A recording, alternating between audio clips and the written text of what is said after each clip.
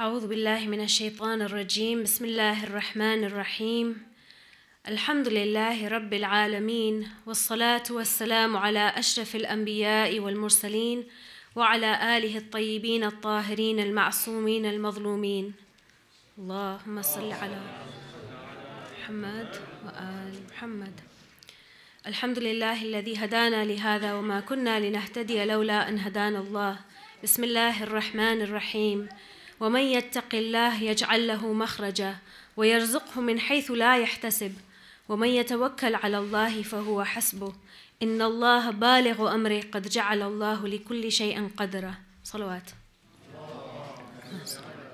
محمد وآل محمد. My brothers and sisters, Assalamu alaikum wa rahmatullahi wa barakatuh. So today, inshallah, I'd like to continue where we left off in the story of Prophet Musa's encounter with Khidr alayhi salam. If you remember, yesterday we had gone through the story up until the point where Prophet Musa questions him and Khidr says, now we'll have to part. And before he explains to him the significance and the explanation behind all the strange things that he did. And we'd also concluded that people are born with a goodly fitrah, and that Prophet Musa had spoken out and retorted because of this fitrah, and that's why he could not keep quiet. And that every single person is born with that moral compass inside them, and that the function of religion is to enhance, channel, and nurture that fitrah, that natural goodliness, towards godliness. To make that individual God-centered or to make that society God-centered. So we'd left it there on a bit of a cliffhanger, and Prophet Musa was about to find out the significance and meaning behind the incidents. So I'll read it to you again. You've got it on the screen there. He said, "This is where you and I part company. I will tell you the meaning of the things that you could not bear with patiently. The boat belonged to some needy people who made their living from the sea, and I damaged it because I knew that coming after them was a king who was seizing every serviceable boat by force. The young boy had parents who were believers, and so fearing that he would trouble them through tyranny and disbelief, we wished that their Lord should give them another child, purer and more compassionate in his place. The wall belonged to two young orphans in the town, and there was buried treasure beneath it belonging to them. Their father had been a righteous man, so your Lord intended them to reach maturity, then dig up their treasure as a mercy from him, as a mercy from your Lord. I did not do these things of my own accord. These are the explanations for those things that you could not bear with patience." So firstly, Khidr alayhi salam tells him that the people whose boat he damaged, they were fishermen on the sea, but they were poor fishermen who had this one boat that they worked on for a living.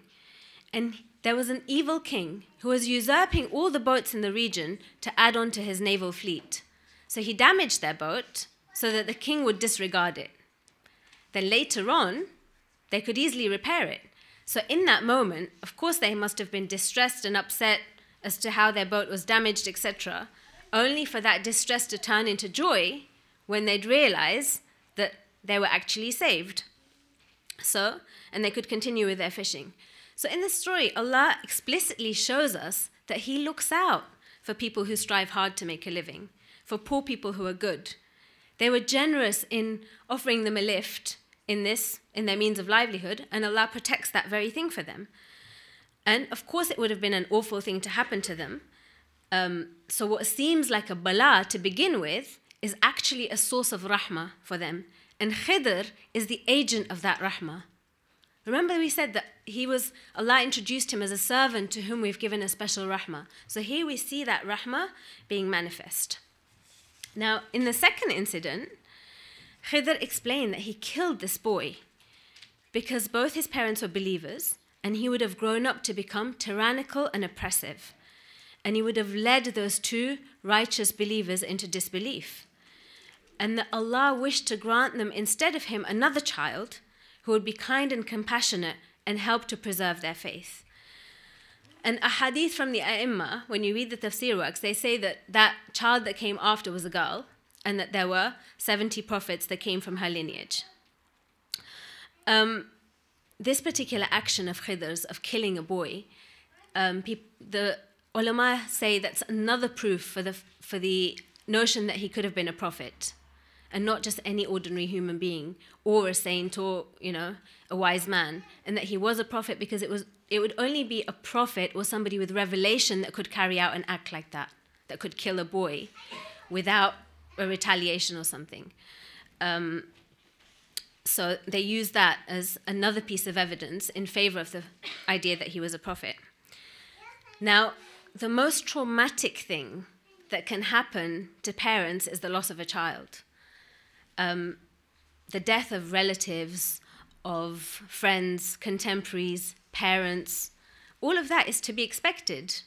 It happens, it's a loss, but it's bearable. But the loss of a child is something extremely tragic in a parent's life.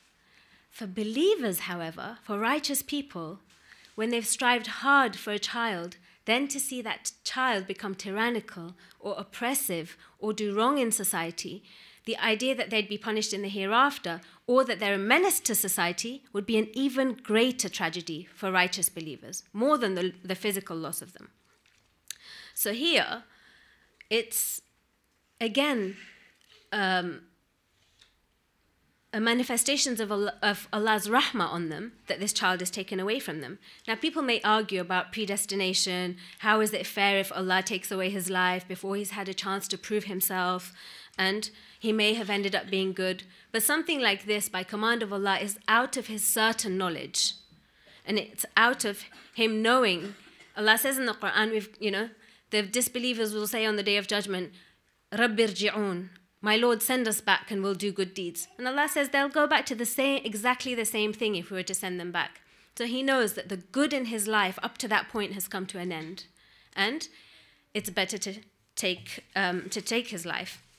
Now, again, it's something to be remembered that life isn't something that's our right. It's a gift. It's not something we're entitled to. It's a gift from Allah, and he can give it and take it as he wishes. It's in his command.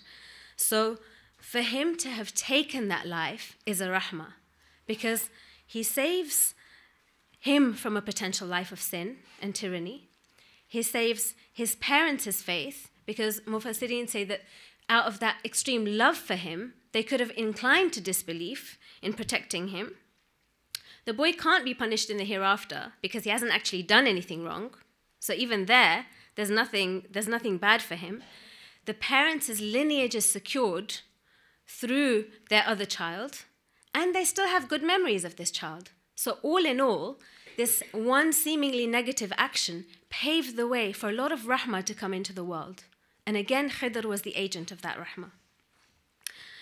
Now, the first thing that Khidr says, if you notice, when he talks about the boy, he says, as for the boy, كَانَ أَبَوَاهُ مُؤْمِنَيْنِ. His parents were believers. And that's a very important thing here. It makes a huge impact. And Allah constantly says in the Quran, Allah's promise is true for the believers. It makes a difference when we're believers. Allah takes care of our affairs. Allah saves us from a lot, averts us from so much that we don't even know about. So they would have had to bear that grief and that loss and that pain, but followed by years of ease. So that's something that we have to focus on, the fact that Allah calls them believers. It's not just them saying we're believers.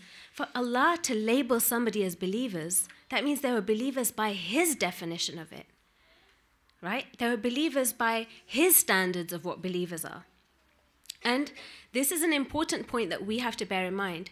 It's all well and good at saying that we're being goodly and we're being godly and we're God conscious, but by whose definition? It's very easy for us to justify that we're being goodly because the means justifies the end, or our intentions are good. But we've got to remember that we're supposed to be mu'mineen by Allah's definition. So for Allah to call them mu'mineen, this is when his promise is true. Allah subhanahu wa ta'ala says in the Quran, أَحَسِبَ النَّاسُ أَن يَتْرُكُوا أَن يَقُولُوا آمَنَّا وَهُمْ لَا يُفْتَنُونَ?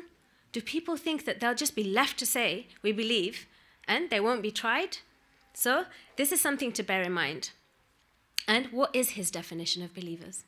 The Quran is replete with this. Sometimes, unfortunately, we get stuck in our rut of, referring to the one or two books and the Risala Amaliya, and that's it, But if we open the Quran and see what's expected of us, Allah tells us who is a mu'min, who is a muttaqi, who is a muhsin, who is a salih. Who are these good doers? What does it mean by his standards to be a goodly individual? What does it mean by his standards to be a godly individual? I mean, just one example, if we look in Surah Mu'minun, entitled The Believers, right at the beginning, he gives a 6-point checklist of what believers are. And he starts off by saying, قَدْ أَفْلَحَ الْمُؤْمِنُونَ. He's already promised that. The believers are successful. And then he goes on, who are the believers? He says, الَّذِينَ هُمْ فِي صَلَاتِهِمْ خَاشِعُونَ. This is going back to what Shaykh Ali Rida said the other day, that what Allah talks about in the Quran, he says, أَقِمَ الصَّلَاةِ, etc. But the form is not really mentioned, but the khushu is, the presence of the heart, the humbleness, that God-centeredness in the salah. So the first definition he gives for a believer is, الَّذِينَ هُمْ فِي صَلَاتِهِمْ خَاشِعُونَ. Those who are humble in their prayers. وَالَّذِينَ هُمْ عَنِ اللَّغْوِ مُعْرِضُونَ. Those who turn away from frivolous things, vain things, pointless things, things that have no benefit, entertainment for the sake of entertainment. وَالَّذِينَ هُمْ لِلزَّكَاةِ فَاعِلُونَ. Those who do zakat. So it's not just they give 2.5% of their wealth or give in charity. They do it. That means they're an embodiment of that charitableness. They give of themselves. They give of their money. They give of their time. They radiate that charity in them. وَهُمْ لِفُرُوجِهِمْ حَافِظُونَ. Those who are chaste and modest. They're aware of gender differences and they respect gender differences. وَهُمْ لِأَمَانَاتِهِمْ وَعَهْدِهِمْ رَاعُونَ. Those who observe their oaths, their contracts, their transactions. They're very loyal in what they do. Their word bears honor and they're honest to the core. وَهُمْ عَلَى صَلَوَاتِهِمْ يُحَافِظُونَ. Again, they preserve their salah. It's something sacred to them, their salah. They guard it.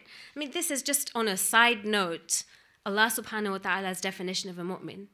So, for these people to be called believers and for Allah to look out for their faith and to preserve it once they make that commitment is very, very beautiful.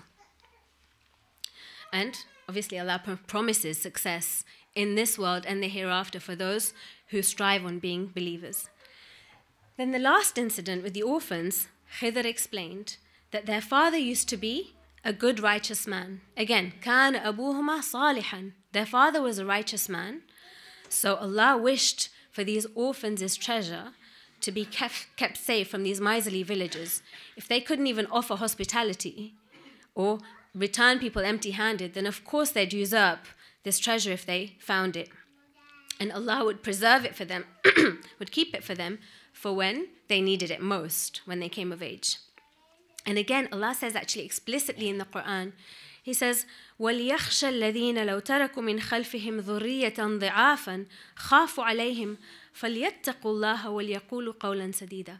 He says, let those who fear for the future of their children, for the future of their weak children. So if you fear that you're going to die young and you fear for the future of your own children, then be kind to orphans and be conscious of your duty to Allah and speak out for justice. So in order to secure your future, be kind to others, be conscious of what you do, and Allah will secure that for you. So this is a given that Allah does these things for believers and for people who are good.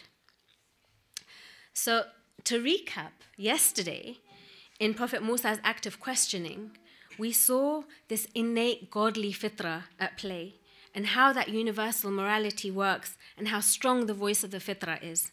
But here we see how Allah's hand works in the lives of those who consciously choose a God-centered life and nurture that fitrah through their actions and pious practices.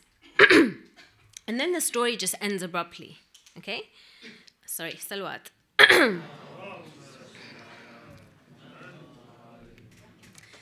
Now there's, sorry.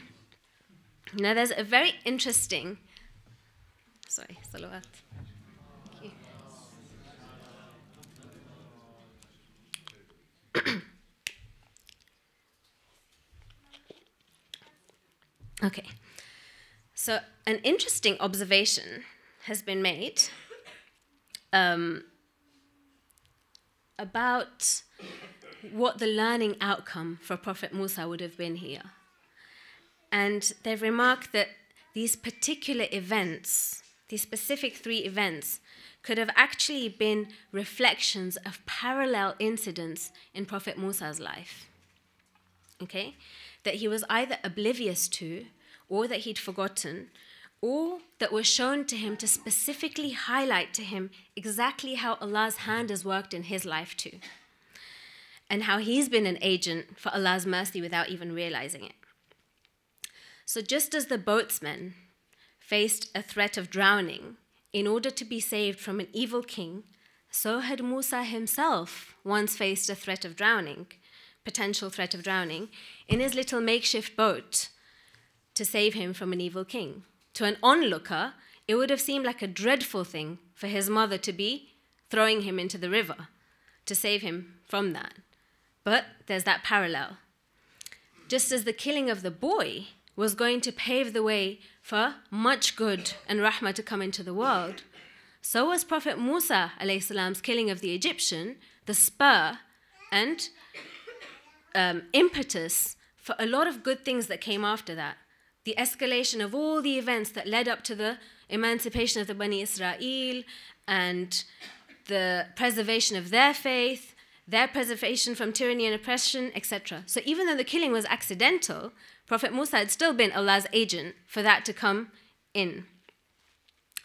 And just as the 2 orphans' property was secured by a man who was tired and hungry and needy and free of charge, so was 2 maidens' sheep watered by Musa himself, who was a fugitive, tired, needy, lost, hungry, and again free of charge. And Musa's own future was secured in that moment too. And it's so beautiful, as he's finished helping these 2 girls water their sheep, and he's totally destitute. He's just come from the desert, fugitive, no shelter, no food, nothing to his name. And he walks into the shade and he says, Rabbi inni lima anzalta ilayya min khairin faqir. He said, my Lord, I am totally destitute. I'm faqir, needy of anything you can throw my way. Anything you can send down, I'm needy of. And within the space of a mere few hours, he's got himself a wife, Prophet Shu'aib as his father-in-law, a secure job for 8 to 10 years, a herd of sheep and a farm of his own, shelter in the land of Midian, security from the Egyptians, and revelation to come after that. So Allah subhanahu wa ta'ala, through that act, just as he secured the future of the orphans, he's done the same thing for Musa. And it's an interesting observation. Obviously, Allahu a'lam, Allah knows whether this is, this is what his intention was. But what we need to draw and what we need to understand from this is that this is not limited to prophets.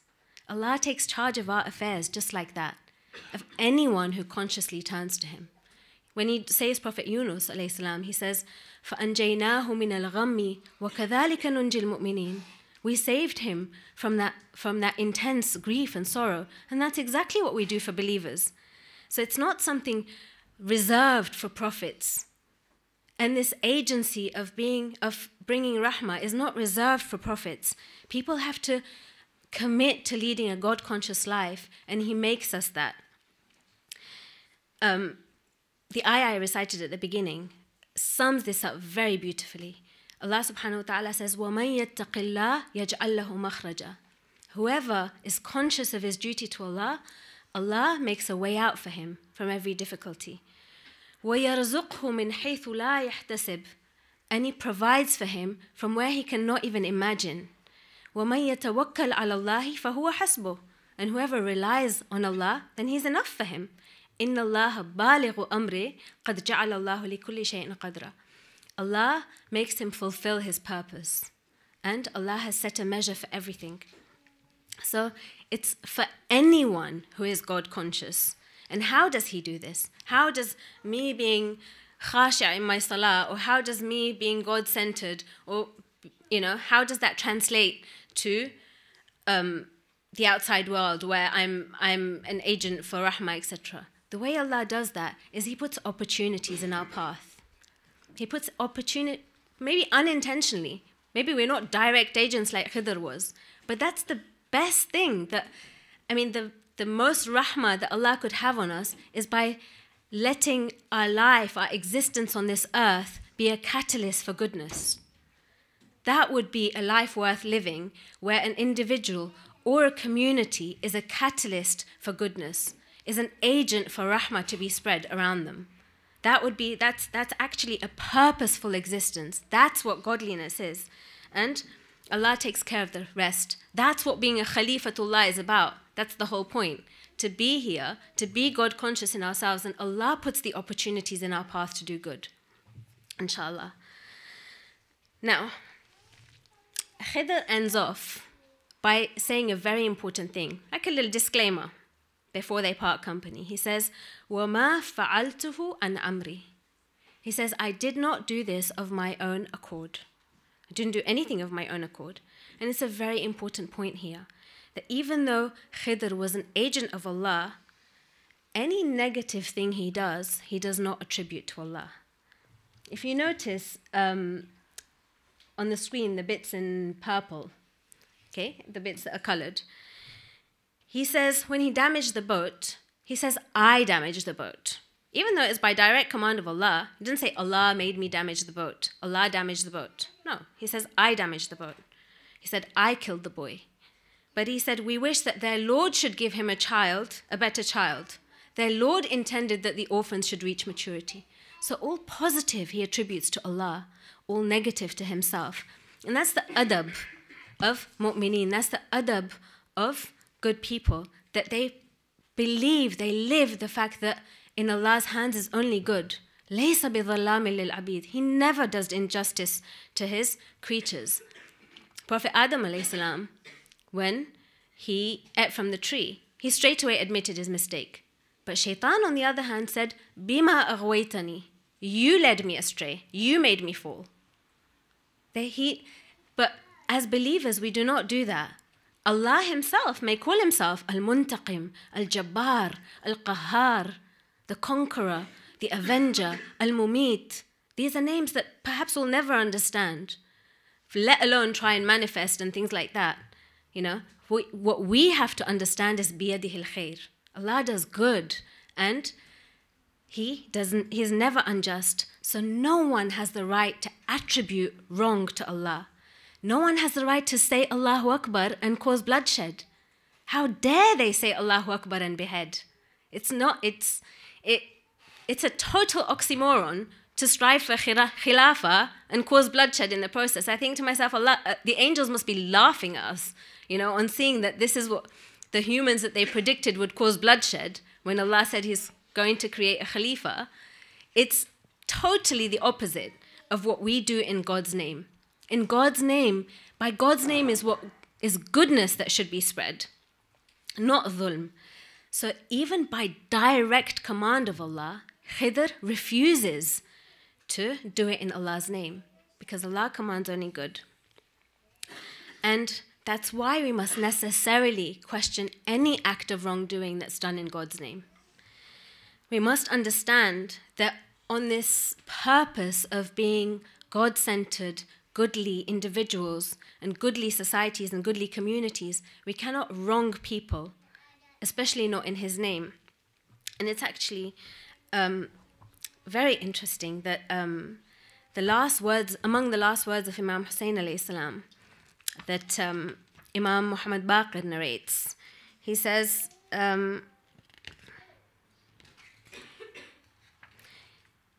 he narrates, when Imam Ali ibn al-Hussein, meaning Imam Sajjad alayhi salam, approached death, he held me to his chest and said, "My dear son, I advise you of a statement which my father gave me when approaching death, that he received in turn from his father."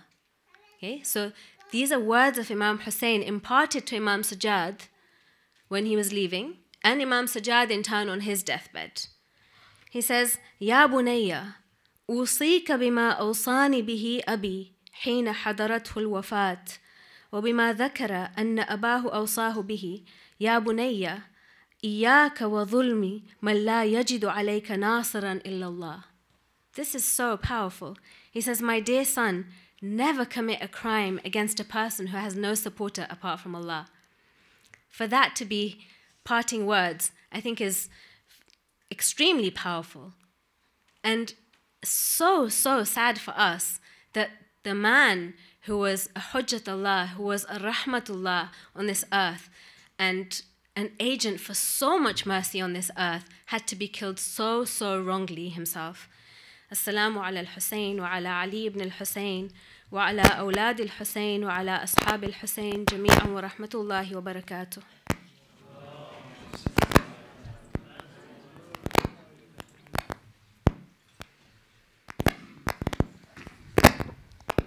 We have time for questions and answers.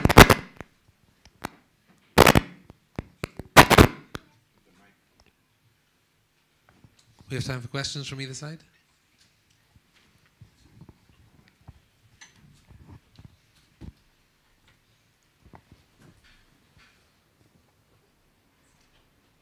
From the brother side.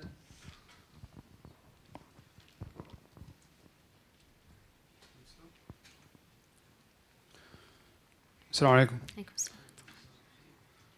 I'm asking about the death of the child. It's quite challenging, the idea, because as you say, predestination, the idea that maybe the stories seems reductive in that we do not have control. It's saying that we do not have control how we become. It's up to Allah. So this child had no choice of how he becomes. But not only that, what's more worrying is that maybe it says, even if your parents, as you say, are fully believers, that has no effect on how you become as a child. So even if they were believers, they couldn't manage to take him onto the right path. I don't know, what would you say about that? I mean, that whole thing goes back to to when we were in Alam al-Arwah and the Mithaq, and, that there were some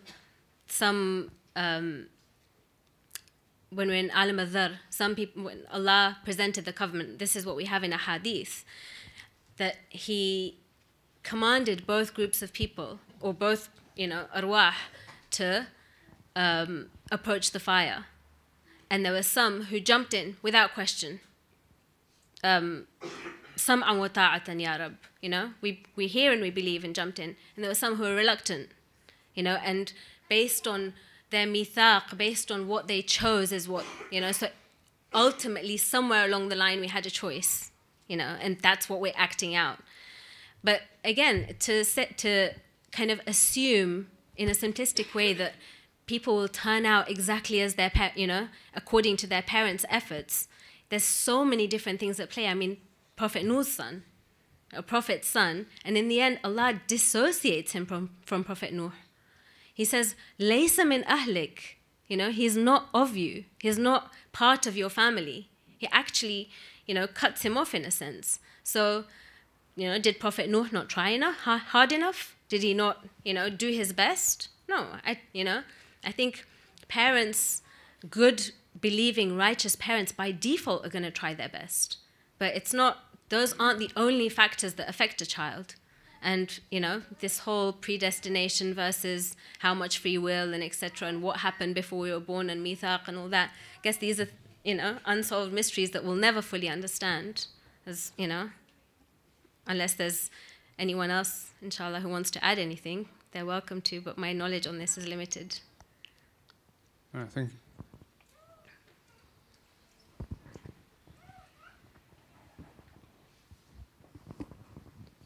Assalamu alaikum. I understood what you said about Khizr attributing all the things that were quote unquote bad to himself and all the good to Allah. But then that suggests that what he did was in essence bad, but it couldn't have been because it was in the greater picture good. I'm just wondering. So they weren't in essence bad. They were apparently so a negative action to the eyes. You know what the senses perceive as bad is still bad. Then what the internal, what it ended up being was good, but to an onlooker or on the surface level in the material world, it's still a negative action. So maybe it's not an evil action in its real sense, in the waqi of what it is, but in the material, in the apparent, in the manifest, it's still a negative action. So killing is still a negative action, even though the consequence or the reason behind it was good, but on the surface of it, it's still negative, not positive. I don't know if that answers your question, inshallah. From the lady side?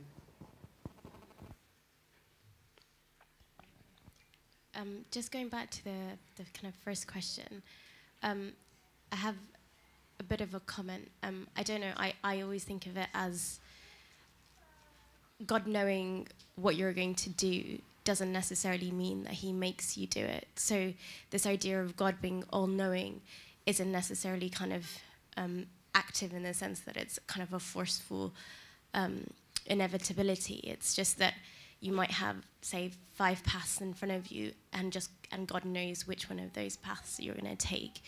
And I don't know. That's how I always think of this kind of apparent conflict between kind of the kind of inevitable, the outcome, and God knowing that outcome, and your ability to choose that outcome as well. Mm. Yeah, that's definitely true, and it's a very, very, very wise observation. And I guess, I mean, to put it in a really simplistic example of a parent, as a parent, if I give my child £5 and say, you know, go and spend it, I know exactly what he's going to spend it on, you know, but that doesn't mean I've made him spend it on that, you know. He's got a few choices that he could. I know as a parent exactly what he's going to spend it on, but it doesn't mean I've made him do that. Any questions from the other side?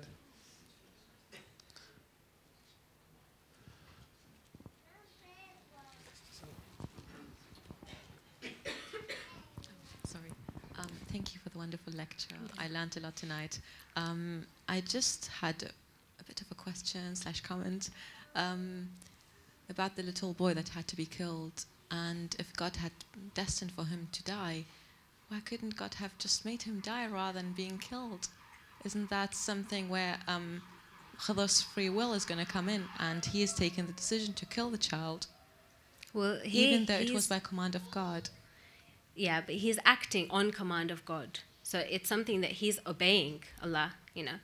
And first, obviously, only Allah knows what the purpose of each child is. Just yesterday, actually, I was reading this really very sad article about aborted babies who don't actually die during their abortion.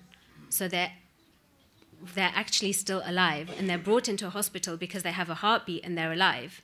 And they're viable. They actually that life can be saved, but the doctors don't intervene because the parents wanted that baby dead. And you think to yourself, you know, that baby lives for barely 3-4 hours. But the nurses who wrote the article, that 3-4 hours of life and feeling that baby and seeing that aborted baby, that had a purpose because it made the nurses question abortion. It made the nurses write the article. It moved certain people and changed their minds about abortion. So that baby's life had a purpose, even if it wasn't a purposeful existence of good doing, etc., etc. But Allah knows what He brings, you know, and whose purpose is to do what.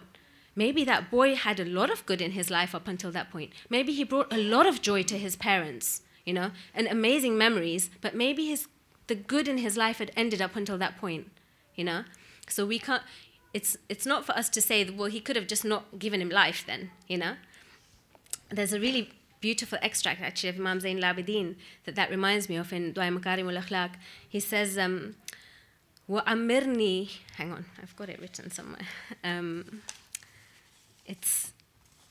he says, وَأَمِّرْنِي مَا كَانَ عُمْرِي بِذْلَةً فِي طَاعَتِكَ فَإِذَا كَانَ عُمْرِي مَرْتَعًا لِلشَّيْطَانِ فَاقْبِضْنِي إِلَيْكَ قَبْلَ أَنْ يَسْبِقَ مَقْتُكَ إِلَيَّ أَوْ يَسْتَحْكِمَ غَضَبُكَ عَلَيْهِ. And he says, let me live as long as my life is freely spent in your obedience. But if my life should become a playground for shaitan, then take me up to yourself, before your disgust should overtake me or your wrath against me established. So he asks for that. He says, there's no point to my life if it's going to be a playground for shaitan. You know, just keep me alive as long as my life is good.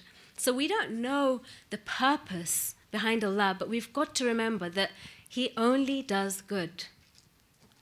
Sorry, my point was that Khidr actually caused the death of somebody, even though it was by the akad of Allah. He actually caused the killing of somebody. So instead of going through that way where somebody like that. Okay. So, yeah. So here, what the Mufassirin say is that it may not have been, Khidr may not have been culpable for that because, you know, he's acting on Allah's command, and that the death may not have been witnessed as a killing. So it might have been a fall, it might have been an illness, it might have been something. They argue as to whether the other people could even see Khidr, you know, because, you know, did they see him rebuild this wall? You know, there's no reaction from anybody else, there's no, you know. So maybe as an agent, only Musa could see him, and he died of natural causes. That the angel of death came and the boy died of natural causes, but that this is just the dimension that's shown to Prophet Musa, that Khidr was an agent. You know, that this is how Allah's will works when it comes to the causality behind things, but that actually, you know, the boy could have just become ill, had a fever, you know, drowned, whatever, and it wasn't actually a killing or murder as such. Does that make... Yeah, sorry, I didn't understand your question. Let me ask a question. Thank you very much for the talk. Coming from the other perspective, on the assumption, obviously, that the boy was going to do some bad things in the future, it's seen as a mercy that he was killed early on. That guy's lucky. Why does he get to get killed and not other people who end up murdering millions of people? Lucky guy. I mean, so how does God choose His mercy? And how can we, I mean, do the Mufassirin look at the luck of the child? The luck of the child. Well, maybe because his parents were believers. You know, maybe that's got a lot to do with it. But Allah says many times in the Quran that He leaves the disbelievers as they are, you know, to increase in their wrongdoing, for them to establish their, you know, and He gives them chances after chances after chances to repent, you know, and some of them do repent and some of them don't, you know, but He tests those whom He pleases. And so some of them are tests, some of them are respite, some of them are gradual baiting, as it's called, you know, and سَنَسْتَدْرِجُهُم مِّنْ حَيْثُ لَا يَعْلَمُونَ. So He's baiting them very gradually, and they just fall further and further into sin and become more and more confident with their actions. And some of them, maybe through the dua of their parents, are lucky and, you know, are saved from that. Assalamu alaikum. Thank you so much for such an enlightening lecture. What I would like to learn this lesson, I read the translation many times of the Kahf, but what I've learned, important part, how you relate the Khizr story with the incidents happening in Musa's life, when he's put into a river, and that is very, very interesting for me to learn.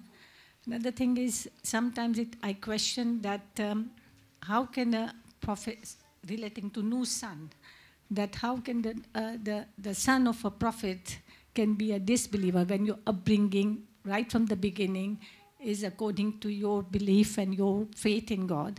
And this sort of questioned me many times, that how can, like in the case of believer parents, the son was like that. So how can it be? I know there's a question of free will and yeah, that comes into it. But especially in the case of the Prophet Nuh, where his son was disbeliever. So how can it be that? It's a big question I always ask myself. See, in the case of Prophet Nuh alayhi salam, Allah actually tells him, take 2 of the animals and we'll save them and we'll save your family. He actually says that. And then when his son refuses to board the ark, And Prophet Nuh, he asks Allah, and he says, what about my son? Allah, you promised. And Allah says that he's not of you, he's not of your family, because his disbelief has gone to such an extent, you know. So there's something's beyond a parent's control. You know, you can't control how your grown-up child is going to be. You know, you can put however much, but ultimately everybody's free to act out their own destinies. And Allah subhanahu wa ta'ala tells him that don't ask what you do not know. And straight away Prophet Nuh retracts that, and he says, Rabbi a'udhu bika an as'alaka ma laysa li bihi ilm. Oh Allah, I seek refuge in you that I should ask you something of which I have no knowledge. So even Prophet Nuh himself was baffled, you know, as to how his upbringing could have led to that. But, you know, it's not only on parents' upbringing. There's so many other factors. There's their friends, and there's the environment, and there's their own natural disposition, and there's, you know, what they watch on TV, and, you know, obviously not in Prophet Nuh's time, but, you know, there's so many other things, and it's not just parents. Your father can be a prophet, and so we have examples like this, so we learn in the Quran. Any other questions from the sister side? Sorry, I have a question as well. So in the case of, so you know, you've talked about this, and Dr. Ali Reza Barjani has talked about this as well, where you equate goodliness and godliness. And I was just wondering whether the opposite is also true. So for example, when we talk about disbelief and kufr, is it simply kind of lack of faith in the sense of kind of a faith in one of the, say, monotheistic religions, or is it something deeper and to do with this kind of badliness, so to speak? Because to me it seems very harsh, and obviously this is just an apparent observation that, you know, someone's disbelief means that they're subject to drowning, for example, or you know, there are other cases where kind of disbelief equates to or leads to death. And to me that seems very,